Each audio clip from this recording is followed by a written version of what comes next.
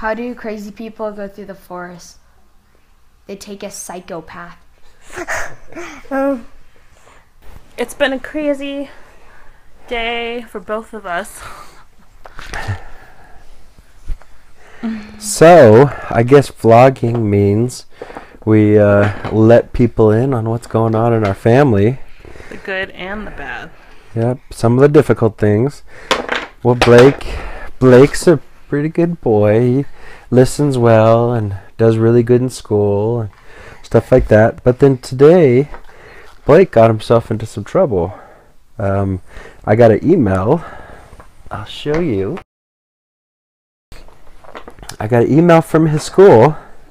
Today during lunch, I had found out that Blake had stolen a prize from the prize box I keep for the children to celebrate good behavior on Fridays. He stole an item for himself and one for a friend who had asked him to steal another. So, this is the first time we've had Blake steal anything, and you've got the back and forth between houses. He's at his mom's this week, but it's like, okay, so you've got to learn that balance of, I guess working with each other in two separate households and two different sets of rules. And it's the same rules for, stealing and stuff like that. I mean, there are just a little bit of differences here and there. So his mom had him FaceTime me, and I guess tomorrow he gets detention at school. He doesn't get to hang out with his friends at lunchtime. But it looks like what we came up with. She had him FaceTime me and we talked. So Blake, they'd already decided that they're going to write a letter of apology to the teacher. And I also suggested that maybe he asked to do some extra chores over at his mom's house so he could get his teacher a little gift, because he'd stolen from her and he should give her something as an apology for stealing. And the crazy thing was Blake was sad because somebody had just stolen from him a few hours earlier. So we talked about that, like, how did you feel when somebody stole things from you? He said, I felt sad. I was like, well, you stole something from your teacher. How do you think that she would feel? And he was, before he called, he was already regretting his actions and knew he did wrong. But as a parent, I think you kind of step through things and walk them through and let them think about it again. And he said, yeah, she was probably sad that I stole from her. And I was like, okay, well, what do you think, your mom and I feel? Well, you guys probably, aren't very proud when they're still and are sad that I stole something. Ooh, good job, buddy. And so we also talked about being repentant and when he prays tonight, and also when he finishes FaceTiming to pray and ask God for forgiveness. We also talked a little bit about what happens as you grow older and those problems aren't corrected, and maybe stealing a little pack of bubble gum or a little trinket as a kid isn't such a big deal. It's still wrong, but if those habits start to form, what happens as you start to get older and you steal and he realizes you steal and go to jail, and that doesn't sound like a good place. So Blake seemed sorry for his actions. He's going to be doing some extra chores to earn some money to either give his teacher a rose with his letter of apology or some bubble gum or something that he thinks that would be nice for her. And he does still have his detention tomorrow at school. What do you guys think? Does that sound right? As it's a first-time offense, and he's very sorry and repentant for his actions. So, what do you guys think? Have you guys dealt with anything like that with your kids yet? Let us know in your comments. And I don't want want to go into too much detail, but my mom has some health concerns, and so they're pretty major. So that's kind of what I've been dealing with today. I didn't really vlog any today. Probably should have. So just be praying for her. That's all I want to go into about that right now.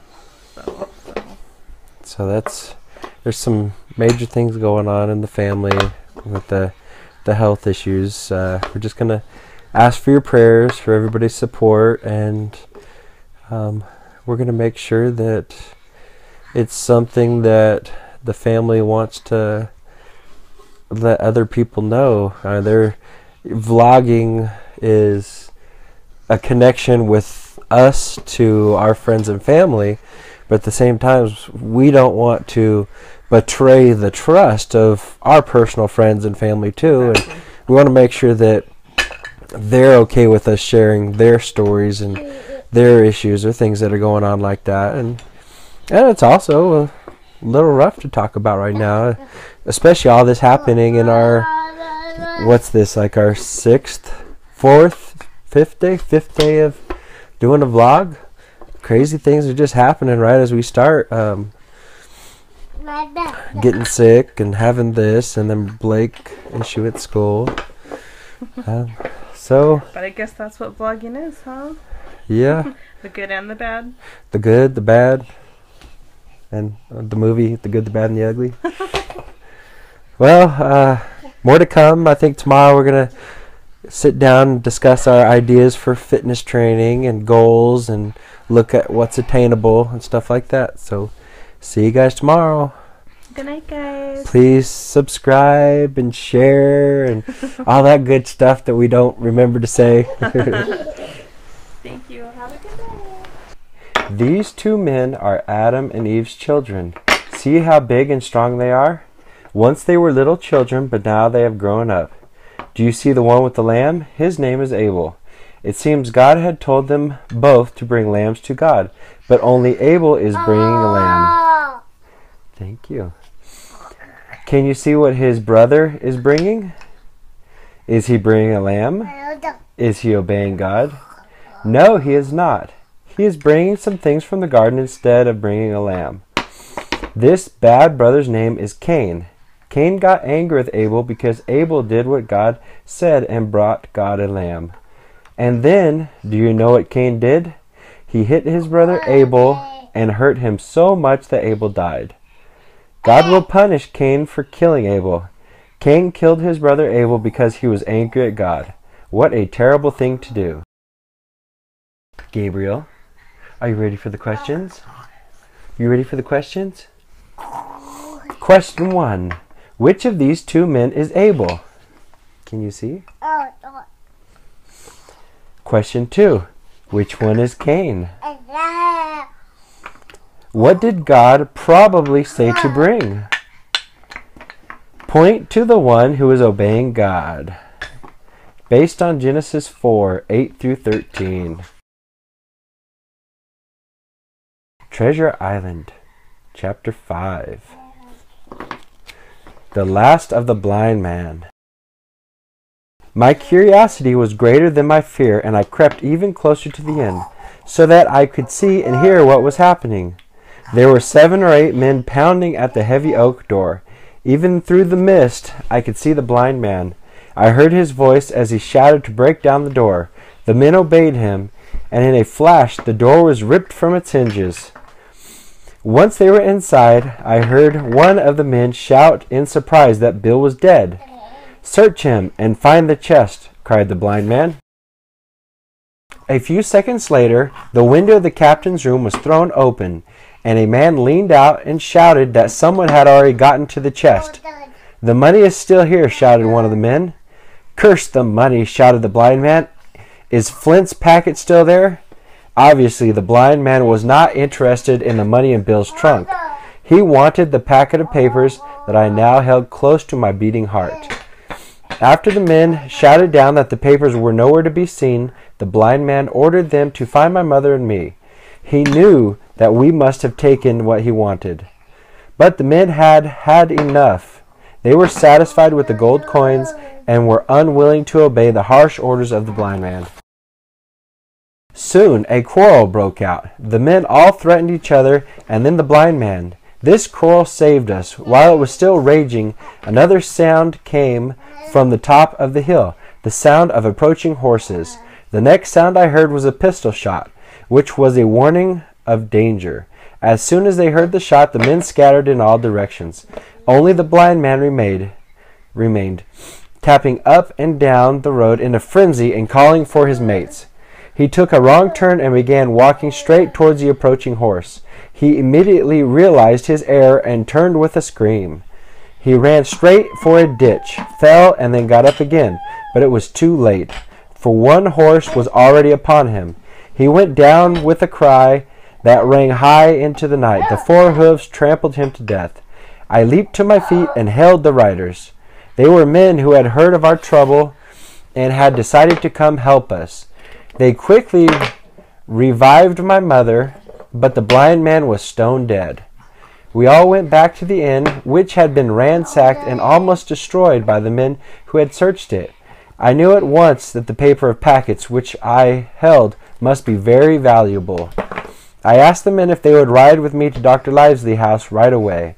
They seemed to understand my urgency, and we set out at once. It's our baby ticklish. Are you ticklish? Are your feet ticklish? Are you ticklish? Are you ticklish? Oh, do you need a break?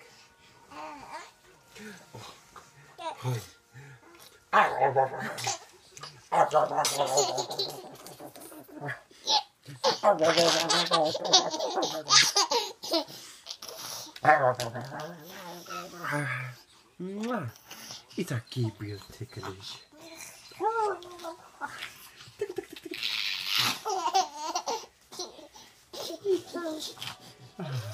I love you. I love you.